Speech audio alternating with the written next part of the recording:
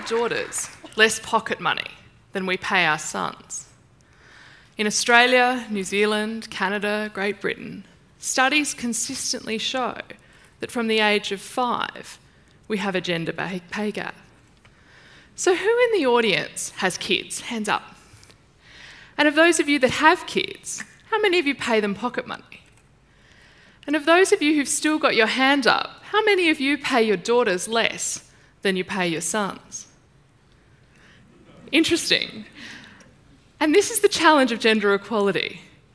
Either we're not quite telling each other the truth, or possibly we have 600 of Australia's greatest feminists who've conducted a gender analysis of their pocket money situations in the room. Or we actually, as a community, haven't given this a lot of thought, and this might be the first time we've actually considered whether or not there's a difference in how we pay and support our daughters versus our sons.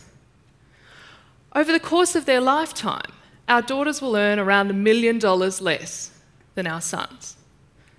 Our mothers in this country are 50% more likely to live in poverty in retirement. And our sisters continue to be paid 17.5% less than our brothers. And yet when you talk to rooms of people, whether that's conferences like today, whether that's boardrooms, whether that's staff meetings, and ask people the question, is it you that doesn't support women rising through the ranks of your organisation and taking a senior leadership role? Is it you that pays women in your organisation less than men? Magically, the answer is always no. So we're either lying to each other, we're lying to ourselves, or we've actually become so complacent as a society that things like pay equity don't really even occur to us that much. And we just become comfortable with the fact that it's probably all okay. And it's nearly okay, so that's probably enough.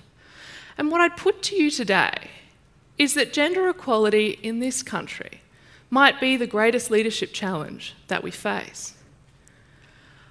I grew up and was one of those young women who absolutely believed that I could have it all and was pretty confident if I kept my head down, worked hard and didn't get noticed as a female, I'd just get there on my own. But working in a job like the one I have, in an organisation like UN Women, you become acutely aware of the challenge of gender equality. And once you become aware, you become increasingly uncomfortable living in a world that values girls fundamentally less than it values boys. At its extreme, this manifests in countries like China and India with the killing of girl children because it's simply considered to be such a huge fundamental mistake to have a daughter. In countries like Australia, it manifests as the gender pay gap. It manifests as persistent violence against women. And it manifests as women not having the same access to choices as men. And for me, that's what gender equality is all about. It's never been about having it all. It's been about having access to whatever it is that women want to have access to having equal access to the choices that are available to men. And as I think about this space, I think about the fact that we have a service sector that's fundamentally underfunded. Do we need more government support? Absolutely. We have a school and education system that continues to support gendered stereotypes and perpetuate the role for girls and the role for boys. Do we need to challenge that? Absolutely. We have a work structure that fundamentally is built on the model of having a wife at home to support you in order to be able to take on a leadership role. I know I'd like a wife at home to support me sometimes, but that's not the way our society operates anymore. And so we absolutely need to change some of those fundamental structural things that impact the way we operate as a society. But what I'd put to you today is that change is too slow.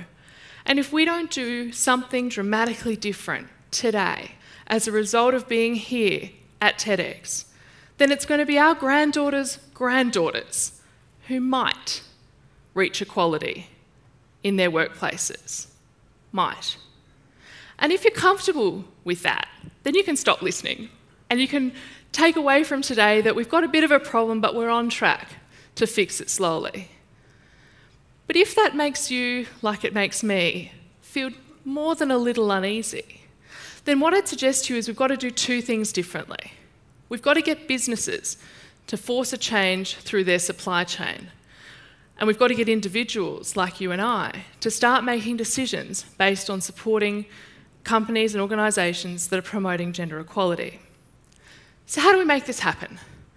Imagine if one of Australia's big banks said, we're no longer going to use suppliers that don't meet our minimum gender standards.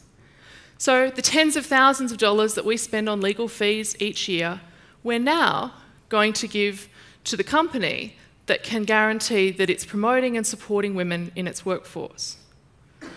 We're going to use the stationery contractor that can show us that it is actively taking steps to empower women.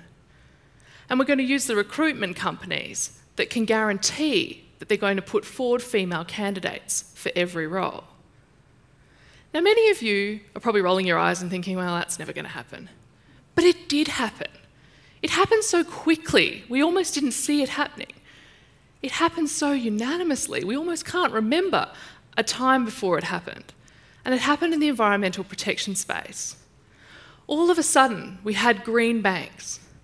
All of a sudden, that fabulous white glossy paper, which we all prefer, is no longer available. And even if it was available, it'd be totally unacceptable to buy it because there's now the environmentally friendly option sitting right next to it.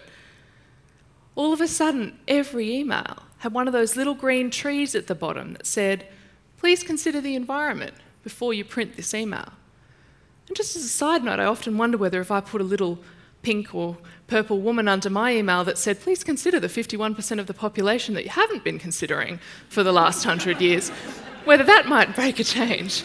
But my point is that in the environmental protection space, businesses drove a huge social and behavioural change through their supply chain. Did it cause the world to fall apart? No. Did costs blow out? Did companies start picking up contracts with absolutely no skill or merit? No. What happened was we changed, we adapted, we did it quickly.